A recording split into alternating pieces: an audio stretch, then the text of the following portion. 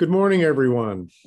I'm Doug Conrad, Executive Director of the U.S. Association for Energy Economics. We want to thank you for joining us for today's webinar, Analyzing Potential Federal Restrictions on Permian Basin Oil Production. We're grateful to our speaker, Garrett Golding, business economist at the Federal Reserve Bank of Dallas. USAEE provides a forum for the exchange of ideas, issues, and experience for professionals interested in energy economics. The organization produces professional journals, a newsletter, and holds conferences and virtual presentations and a host of other products and services found on our website, usaee.org. This webinar is being recorded and will be available on our website for future viewing. If you have questions, please click the Q&A at the bottom of your window. Questions will be addressed at the end of the webinar. Now I'd like to introduce our moderator today, Michael Plant, Senior Research Economist and Advisor at the Federal Reserve Bank of Dallas. Michael. Good morning, everyone. Thanks again for joining us today. So as Doug mentioned, my name is Michael Plant. I'm an economist with the Energy Group at the Federal Reserve Bank of Dallas. I'll be moderating today's webinar.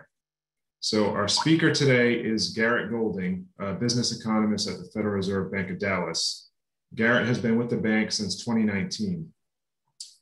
Before coming to the bank, he worked at Pioneer Natural Resources and also had experience working at Rapidan Energy Group and as a staff member of the House Energy and Commerce Committee.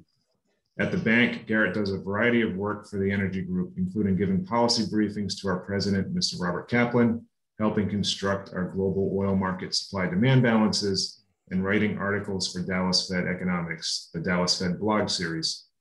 So today, Garrett will talk about one of those articles, which analyzed potential federal restrictions on Permian Basin oil production. Expect the presentation to run about 20 minutes, maybe a little bit longer. And as Doug mentioned, there'll be a Q&A session after the end of the presentation. Garrett, the floor is all yours. Thank you, Mike. Let me pull up our slides here. And as Mike mentioned, this was an article my colleague and I, Kunal Patel, wrote for our blog beginning of March. And the work for this kind of was done throughout the course of February. So we've tried to update some of the figures and everything in here and other conversations we've had since then, to reflect, more current information. So just a disclaimer up front, this presentation does not necessarily reflect the view of the Dallas Fed or the Federal Reserve System. This is that of the authors, and the same applies for any commentary today between myself or Mike. So as Mike mentioned, if you're not familiar with our group and what we do, there's about 40 economists at the Dallas Fed doing a variety of work across the region, the international, national economy, and we have a energy focused group here, which is unique among the regional banks. As Mike said, our blog, Dallas Fed Economics, please check it out if you have some time, or subscribe. There's a lot of good stuff, good short research notes that come out weekly or a couple of times a week. And a lot of our energy work is featured there as well. If you're in the oil and gas sector and are not participating in the Dallas Fed Energy Review, please reach out to Mike, because that is something that is very valuable to us, and we would love to have your input to that work going forward. So to set the table here of why we did this, obviously we are an apolitical organization, and this work was not any way of evaluating the merits of any policy. We just tried to look at how this impacts our district. And so our focus here was just on the Permian Basin. And what we tried to set the stage on, kind of creating a pyramid of how we get down to where this impacts us. We looked at what the Biden administration priorities were coming in January. And we really see three different main areas of focus. First is to achieve a carbon-free power grid by 2035 through a variety of measures by federal regulation, and also through a pretty significant investment in R&D spending and other ways of rolling out clean energy technologies. That's obviously not the focus of what we're doing today, but it's something that we're watching very closely and how it impacts the state of Texas and the different industries that are here that are participating in this. Second order of priority, as we see it, is cutting emissions from the oil and gas sector, which is the focus of what we're doing in this report. And the first stage of that, which we'll get into here in a moment, was reviewing federal and oil and gas leasing policy. And there was a pause in permitting as well. There's going to be, we expect, some significant changes to how leasing and permitting are treated at the federal level going forward. A lot of that remains to be known and remains to be really rolled out at this point. This will take months for some of these regulations to be promulgated, and we'll be watching those very closely.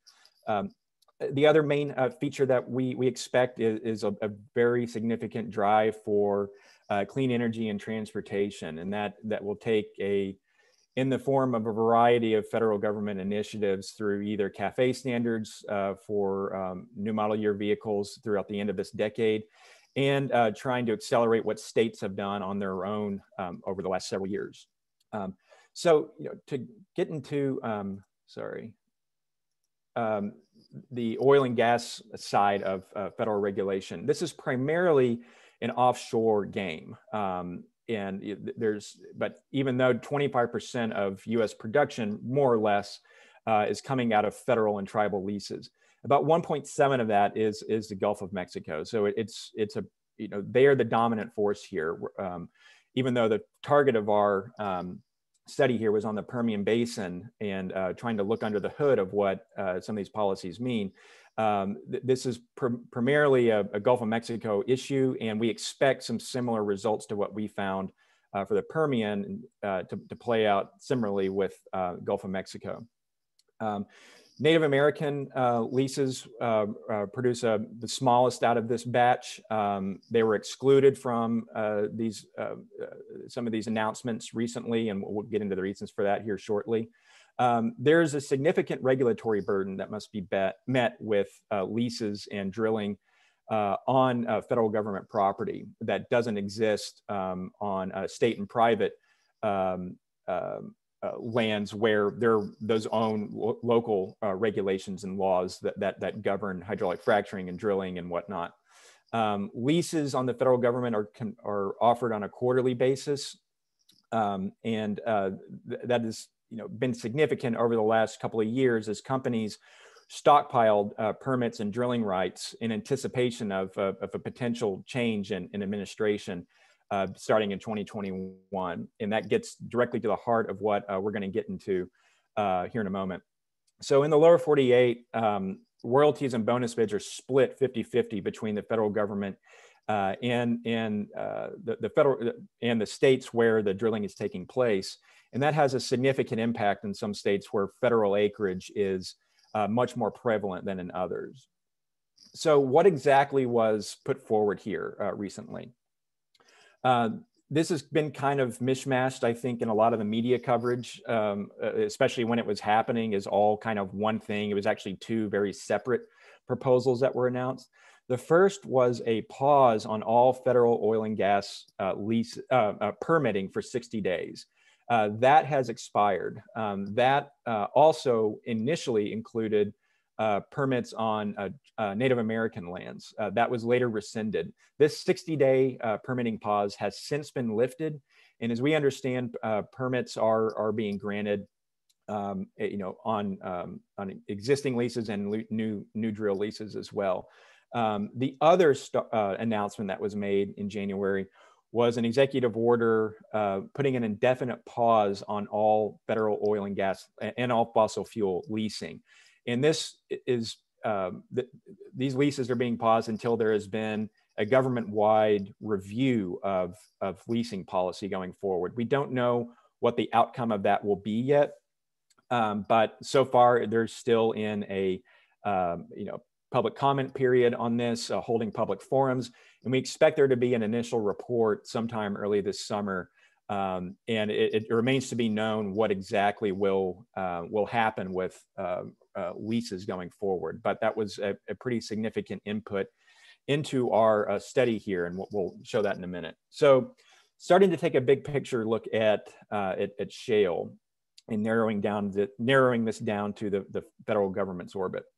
The Permian Basin has led the way here for the last several years since the big price downturn in 2015. It was the only basin that did not suffer declines during that initial period. And even though we've kind of potentially hit a top here and much slower increases annually in the Permian Basin, it is still by far the most productive and most important shale basin in the U.S. Coming down to what the Permian looks like, it's entirely within our district, which is why it was the focus of our study. And there are 3 basins here, but really 2 that are the biggest focus of shale operators, the Midland and Delaware Basin. Delaware straddling the New Mexico and Texas border, which is the most interesting as far as the federal government is concerned. And here's why. This is a pretty stark demonstration of how federal government properties are so much more significant in New Mexico than they are in Texas. And you can see how this Delaware Basin in the southeast portion of the state has a lot of overlap with federal leasing and federal properties. This is primarily the Bureau of Land Management that we're concerned with here. Contrast that to the state of Texas and its portion of the Delaware Basin. It is entirely untouched by these policies. And in the Midland Basin, the same story goes. There is some significant differences in the acreage here. Delaware Basin has been the fastest growing on a percentage basis over the last several years. It is generally seen as more productive, but also these wells have a higher gas cut than what we see in the Midland Basin. The royalty structure is much different between these areas. In the federal government, these leases for onshore have a comparatively low rate of 12.5%, and it's been this way for decades. There's been a lot of discussion on raising that. It comes and goes every year, it seems, and I think that will be a focus of the discussion going forward as the government reviews leasing policy going forward.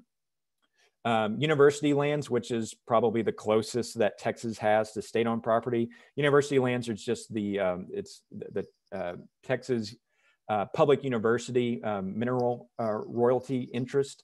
That is a very high 25%, and that is a very prominent mineral right owner throughout the Midland Delaware Basin. Many companies that are in the Delaware Basin just accept the higher regulatory burden, which is usually accompanied by much slower permitting times than what they would see in Texas for this royalty rate. It's a bit of an incentive for them to get in and be active here. It's also very productive wells that we've seen over the last several years out of the Delaware Basin. So when we approach this study, as I've said, we focus this entirely on the Permian Basin. There are some takeaways for other basins as well, but our focus was limited just to our neighborhood. And we did this how we do a lot of things here. We reached out to the stakeholders, be it the oil and gas companies or the environmental groups, to see, this was all over the course of January and February, to see how they think this permitting pause and this leasing review are going to shake out and how they would react to different scenarios. So this led us to 3 different cases to evaluate. One was we had to come up with a reference case here to base these other scenarios against. And that this reference case is just assuming that drilling and completion activity continues of what we were seeing before.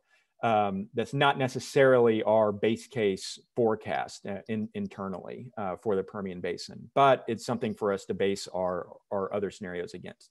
Our hybrid case was we assume that federal oil and gas leasing ends, but drilling permits on existing leases are issued. So drilling permits last 2 years, more or less, with federal government properties. And they can be extended on 2 years. These leases last 10 years. So we had a big bulge of leases over the last couple of years that are going to last, throughout the rest of the decade. And there was a question on whether or not, coming out of the drilling pause or the permitting pause, one option for the federal government may be to no longer grant permit extensions for existing leases. That runs into some debatable legal parameters here that we didn't really get into with our study, but we just, based on conversations with the stakeholders here, we did not assume that in this case that there would be, we assume that existing leases will be able to get those extensions as needed. And new permits will be granted to leases that don't currently have them. The restrictive case, as we named it, was that those permits are not extended and new permits are not issued on existing leases or on existing leases. We also assume that there will be no more new leases. So in both cases, we're assuming that there's no new lease auctions going forward. That was just based off of the discussions on what the stakeholders are expecting and what they're preparing for. So we have a production model here internally that we tinkered with based off of these discussions to split between the states, which we weren't doing before. The other thing we did was we assumed that permits on federal property are slowed going forward, based off of just an expectation of there being a stricter level of scrutiny put on these permits going forward. And based off of these discussions, we had some companies who they had a lot of federal acreage, and they said, we are going to hit the gas and try to get a lot more drilling done here while we can. We had others tell us, we're out of here. We're moving our operations into non-federal acreage. And so there was, a bit of internal debate on how we address that with trying to show how the rigs and frac crews move between the states. And we came up with different ratios for that movement, which was key to how these production scenarios shook out. Finally, to have some kind of an estimate on jobs, based on discussions with our industry contacts, we assume that there's around 240 workers on every 3-well pad. And so we focused our job impacts just on that side of the industry. And we'll get into some of the reasons for that here in a moment. So how this shook out on the Permian Basin as a whole. Our base case, we see a pretty steady trajectory of increases throughout until the end of 2025. Under the hybrid case, which is where there's no new leasing, but permits continue to be granted, it was a slight drop off of that base case. The restrictive case saw a little bit more, on the order of 490,000 barrels per day that would be gone at the end of this forecast period versus our base case. And so what kind of struck out to us is we're not seeing on the Permian Basin as a whole a rollover in production because of what would possibly happen on federal acreage here. However, the more interesting part to us was to look under the hood. And what we saw was a pretty significant difference between what happens in Texas and New Mexico. In New Mexico, we did see that rollover relatively quickly in total production out of the state. On the total Permian production out of New Mexico. It left unchanged, it continues to grow, though obviously at a much slower pace than what we were seeing before the pandemic. Under the hybrid case, it starts to roll over towards the middle of next year, but interestingly begins to stabilize throughout the forecast period. Under the restrictive case, where no new leases are granted, it is a pretty dramatic drop across the basin on the order of 900,000 barrels a day versus where it would have been over the forecast period. So contrast that to the state of Texas and these, or the Permian Basin in Texas, and the scenarios are flipped. The worse that it looks for New Mexico, the better it looks for Texas, though this chart is at the same scale. It's showing that it's not as clear or not as big of a benefit as it is a negative for the state of New Mexico as far as the production goes. And then again, this is driven entirely by the amount of rigs and crews that move across state borders over time to capture the opportunity that would lie in Texas versus New Mexico. So the employment picture here, again, is focused entirely on the field level workers. And we see a larger benefit in employment to Texas than it is a negative in New Mexico. But this does not include a lot of the other services that would occur here. So, you know, the tank batteries and the gathering lines that would need to be laid. Obviously, there's an employment impact here that we did not address in this. It would, you know, just for the purposes of our blog, which are generally, you know, somewhat short, and for the general public, we didn't get into this. It is something that we may address later on, though. And the overall impact for, you know, just due to the industry's multiplier effect, would be quite, you know, significant versus what these figures look like on the field level. So the other impacts here, potentially the most significant one is on state revenues, where a third of New Mexico's state budget is derived from oil and gas industry. And this is directly from the industry, not from associated impacts in economic activity from it. Again, as I said before, 50-50 of the royalties and bonus bids come from, it's split 50%, the federal government acreage here in the state. And there would be a significant loss there going forward that the state would have to address some way. You know, we don't offer an answer there. But interestingly, when we look at these different production scenarios, you can see how under the hybrid scenario, where production tends to roll over and level off over the out years, you would see some stability, though at a lower level of, you know, coming from these royalties and taxes and fees coming from the industry in New Mexico. You know, on the environmental side, there's a potentially large impact here, just, you know, primarily through the truck trips. You know, if you've spent any time in the Permian Basin or have lived out there, this is a significant issue for residents out there. Based on industry contact discussion, it's about 1,200 heavy truck trips that are involved with every single 3-well pad. So, you know, that loss of activity in New Mexico as it shifts into Texas, there would be a significant shift in this type of road traffic and the damage that it does to the roads. There's such a perpetual complaint among many residents. Interestingly, on the flaring side of this, New Mexico is in the process of implementing some much more stringent flaring rules for the oil and gas sector than what Texas has, and it's something that Texas is unlikely to address aggressively in our estimation in the near term. So if you're shifting more activity into Texas at the expense of New Mexico, it could shift more flaring activity into New Mexico, though we expect it would be a somewhat marginal case. The downstream impacts here, Gulf Coast refineries really have bulked up their appetite for light and ultralight crude coming out of the Permian Basin over the last several years. These were long-term billion-dollar investments that they would have to replace, you know, from overseas imports, mainly from West Africa and the Arabian Gulf.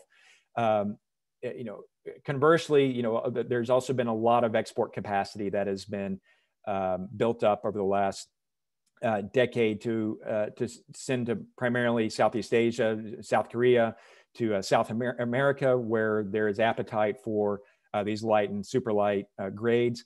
And those export markets would have to replace these inputs from competitive markets as well. So in the future, what we're watching is, you know, really this all rests on how does a fossil fuel leasing review wind up? What's the federal government going to do here?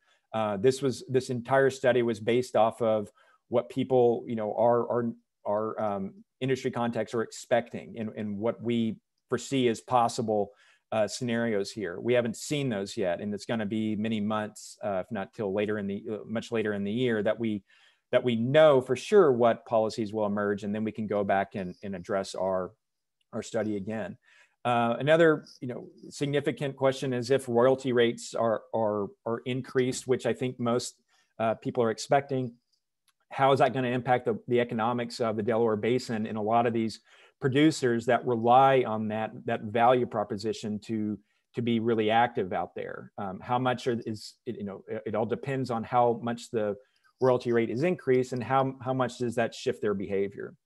So on the other end of this, if there is less activity but higher royalty rates, does that make whole this proposition of how much the state of New Mexico takes out of royalty revenue? And then finally, we did this study in a $50 to $60 WTI world, and we're approaching, we're knocking on the $65 to $70 world. Now, we fully understand how most large public companies have adopted this, much more disciplined style of how they are unrolling CapEx dollars going forward, saying that they're not going to drill more at higher prices, they're committing more to dividends, but that's not necessarily the case for most private operators and many of the smaller ones.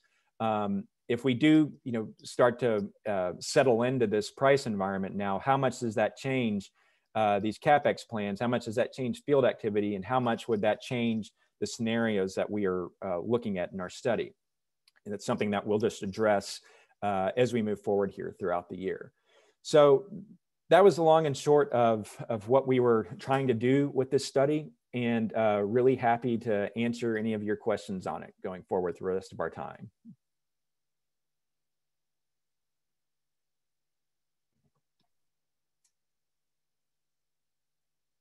Okay, Doug, are you going to put the video back on me, or you want me to just read the questions off as is right now? There, you're on, Michael. Okay, great. So Garrett, we have 3 outstanding questions here. So what I'll do is I'll just read them in the order that I see them. And if you aren't sure you can answer them, then of course what we can do is follow up with the person asking the question. So the first one comes from Brian Prest. Brian, been a while, hope you're doing good. So the question here is, you mentioned that you found that leasing restrictions would create more, open parentheses, direct jobs, close parentheses, in Texas than would be lost in New Mexico, meaning the restrictions create jobs in aggregate. Could you elaborate on what leads to this result? Well, so it's really a function of the baseline that we're starting at. There are many more rigs and crews operating in Texas right now than there are in, well, not a lot more, but there are more in Texas and New Mexico, than there are in New Mexico. So that incremental shift is a bit, I think, can be explained by that. I don't know if I'm explaining it, the most clear way. But when we see the amount of crews and rigs that we were already expecting to increase over this forecast period, and then you add on top what would go from this shift from New Mexico to Texas, it ends up being, as you point out, a net positive. But it's not. I mean, it is kind of counterintuitive in the way that you describe it, because you're talking about a regulation that crimps jobs ostensibly, but at the same time is net creating more. It's just based off of what we were assuming the level of increase already would have been in Texas. Thanks, Garrett. So the next question comes from Andrew Slaughter. So he asked, did you model natural gas production as well as oil? Because you said that Delaware is more gas rich. Is the downside for natural gas bigger? We did not get into that. We don't do a whole lot of natural gas modeling internally, unless it's been requested. And also, part of I think the blog is a great product, and it's really good for reaching the general population, but we also have to focus a lot of our work very narrowly. And so we only focused on the oil side of this for this report. Okay, thanks, Garrett. Although that is an interesting question, actually, about how that might play out with the natural gas side of things, given some of the issues they've had with pipeline capacity in the past. Yeah, I mean, we looked at it from that perspective just initially.